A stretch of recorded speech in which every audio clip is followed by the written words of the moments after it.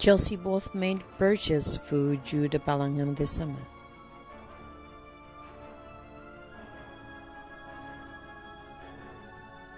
Premier League giants Liverpool and Chelsea both tried to sign Jude Bellingham in the summer transfer window, but their purchases were rebuffed by Borussia Dortmund.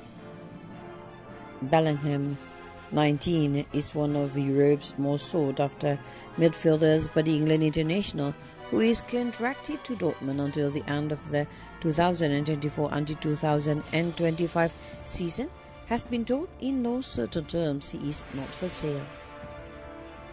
Amid an ongoing midfield crisis, Red boss Jurgen Klopp was keen to add a former Birmingham City star to his ranks, but is now expected to wait until the next summer transfer window before testing the German's resolve once again.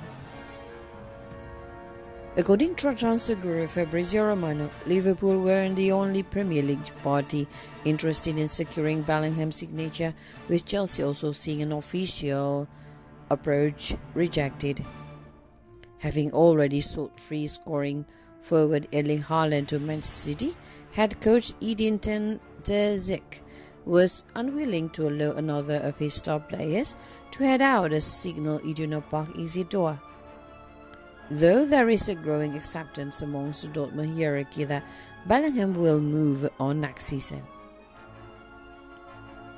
Still tied to the Bundesliga outfit for another 3 years, the 2023 and 2024 campaign provides Dortmund with a final chance to sell the teenager for maximum profit, as his value will diminish rapidly should he enters the final 12 months of his contract. Klopp has already admitted to keeping close tabs on Bellingham's development, previously hailing the 19-year-old as a flawless midfielder. He's not on the market, so that's the first problem with that player. While the only problem with that player, he said at the start of the transfer window.